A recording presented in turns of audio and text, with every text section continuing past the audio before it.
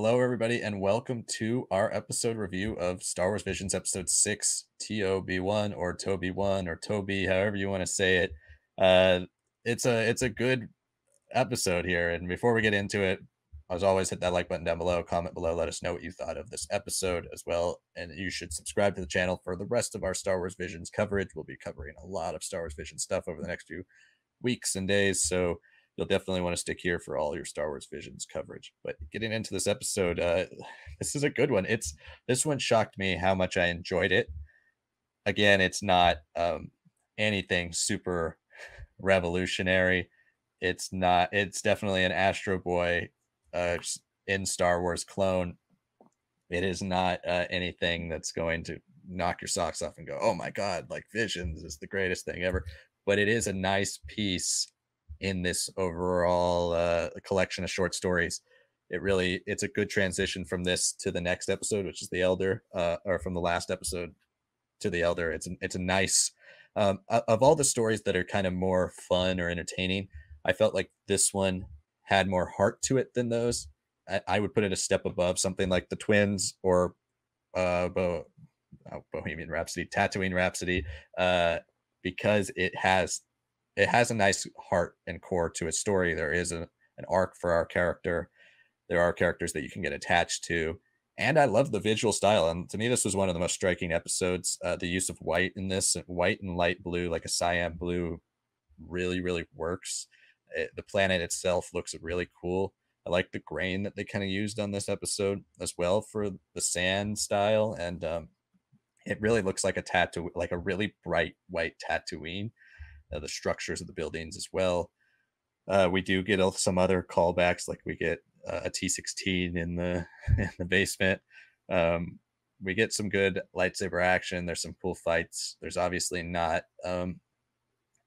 too much of a story here. Like all of it takes place on one planet, and it is very much so a character story with Toby 1 that focuses on his growth and him realizing dreams that he has, and it's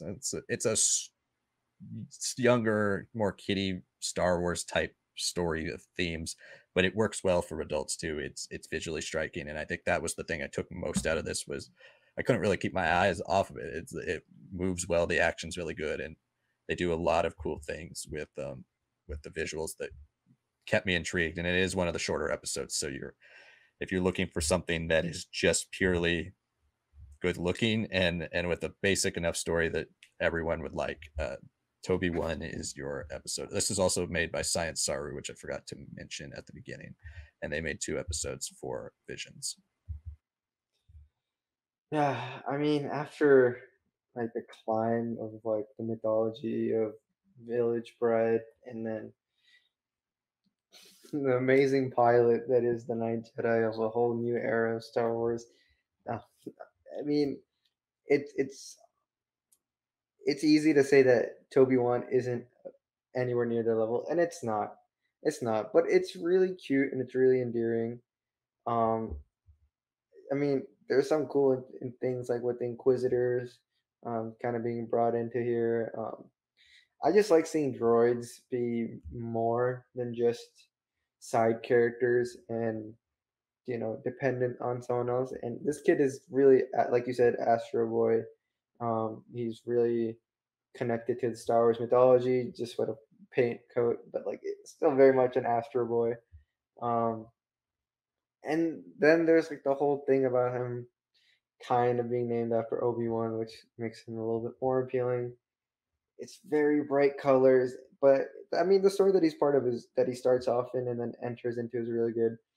There's this armless Jedi who's just trying to, convert this bright white sand planet back to like a natural state. And this kid is, he's helping, but he's like, I want more for my life and all this and that. And then, he kind of grows to an understanding of like why this is important for his master. Then the whole attack happens as Master dies protecting him while he's hidden away. And, you know, it's interesting because he's not necessarily just a droid, he's like cybernetically a droid. So he feels like he has some humanness or some species as part of him, that lets him be connected to the Force. And I mean, he's enduring. He fights. He convert the planet. Looks cute. The droid that he has as his little friend is, I mean, buddy. I loved it. And like even the fighting was pretty good, honestly, for being how looking it was, and the designs were very like happy and joyfulish. Um, I would say that the part where he kind of combines with his droid and gets like a weird like jetpack. The one thing like that anime and mangas had forever is mecha, and look, American audiences know that with Transformers and all that, but then there's things like Gundam and Evangelion and Gurren Lagann. It is every decade has one big mecha and story coming out, and I was worried that they're gonna do that, and I guess this is like the taste of like what they could do. I just don't think fighting large humanoid robots a thing in Star Wars. It's just someone could just use the force and disconnect the cable, man. I'm just saying, like, you really are just target the weak point. That's yeah, I don't know. It just doesn't really seem like that's a thing that fits in Star Wars. But the little thing that he does was like still kind of fun to see, like him getting a little tiny power up and working together and his banter with all the little droids, and then finally leaving for his adventures. So understanding the people who cared for you, understanding, help that you can't just help yourself, you have to help others too who need it, and duty and responsibility are things that are necessary to become a Jedi and all that. So I like those messages, if it comes off very cutesy, but yeah, I mean it was good. It was fun. I had a good time watching it. Yeah, definitely with you there. It's more entertaining than you probably think from seeing the images. And if you're somebody who's like putting off watching this, definitely give it a shot because it will probably be your kid's favorite, but you'll also enjoy it as well. Like Yeah.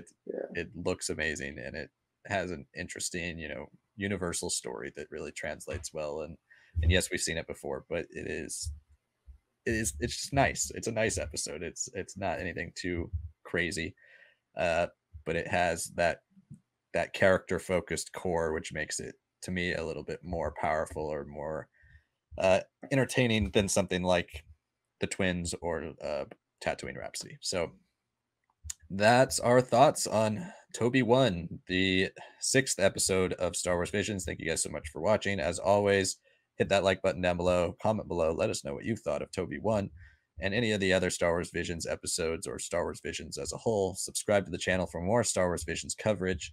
And then, as always, 3 videos a week, Monday, Wednesday, Friday. Check all our videos out as they're coming out on those days. Wednesdays are comic reviews. And Follow us on social media at Star Wars Lads on Instagram, Facebook, and TikTok.